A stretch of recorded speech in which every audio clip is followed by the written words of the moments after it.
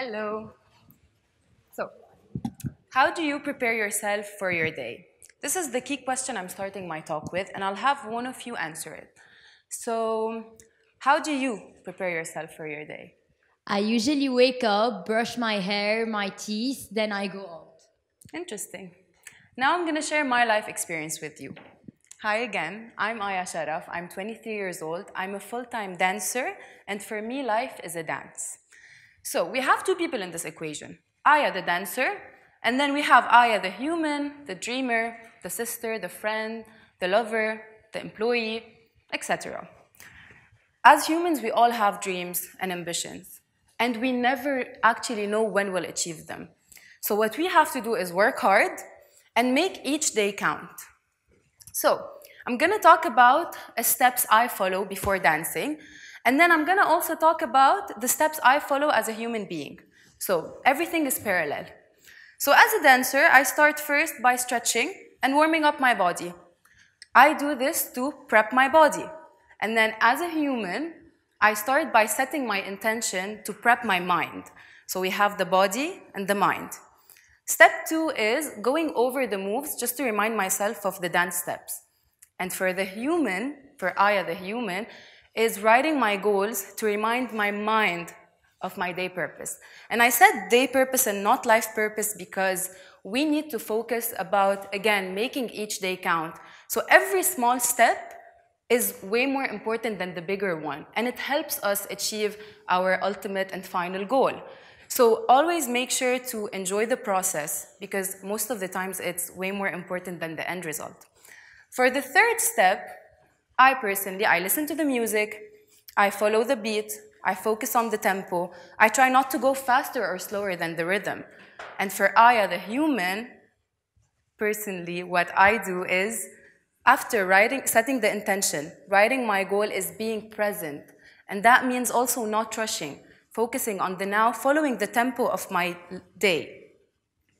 Right now, both of my mind and body are present here in this theater talking to you. So, Aya the human and Aya the dancer. For me, dance shaped my life. Because of the discipline I had through my dance education, I can now act as a normal human being. I'm going to talk about one thing that actually this was an experience that's very, very, very sentimental for me. After saying dance shaped my life, I held on to it and I decided to make a career out of it. So of course I went to school, and in my final year I started applying to colleges because this was the normal thing to do, right? You have to go to university. And then I got accepted into architecture school, and it's a hard major. I went into uni for 4 years. I kept on studying architecture and dancing at the same time. It was very hectic. And honestly, I did not have a social life. I was always focusing on Aya, the professional. But I did that because my love towards dance made me get through it.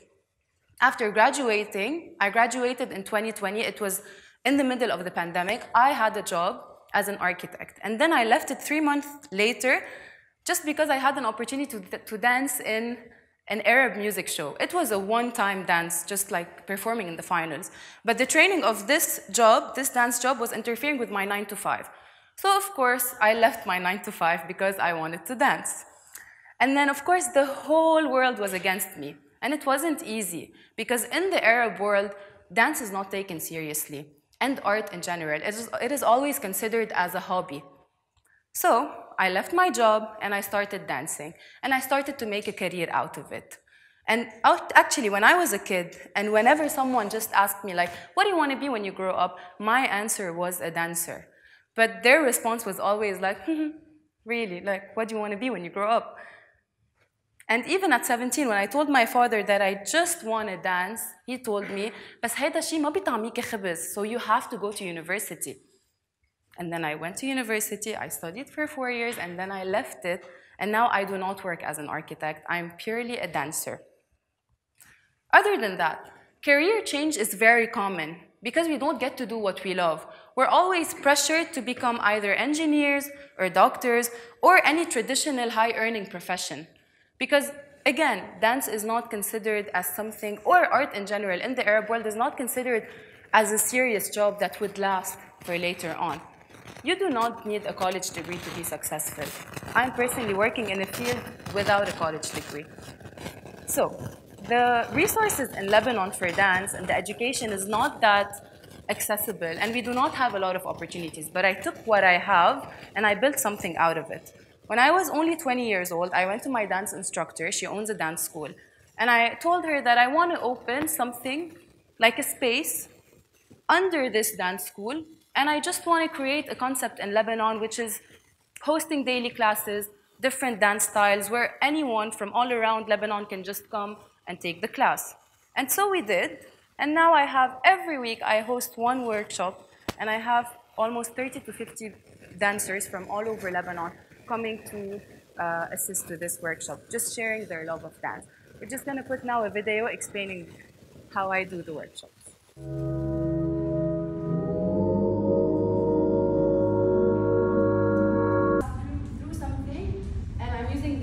To express myself, decide to host the class.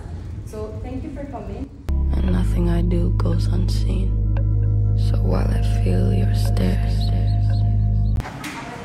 1, 2, 3, 6. Whichever circle you feel comfortable in.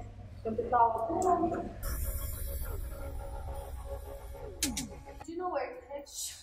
Step, hop, hop. 5, 6, 7, 8. Step, hop, hop. Be famous, I wanna be a star, I wanna be in movies. Loving what I do, sharing it with the world, making money out of it is my personal success. The moral of the story is always do what you love, because you won't be happy if you don't do what you love on a daily basis. Focus on your dreams, focus on your goals, even if the whole world is against you, even if your father is against you. As long as you love what you're doing, you will always succeed. And nothing worth having comes easy. Thank you.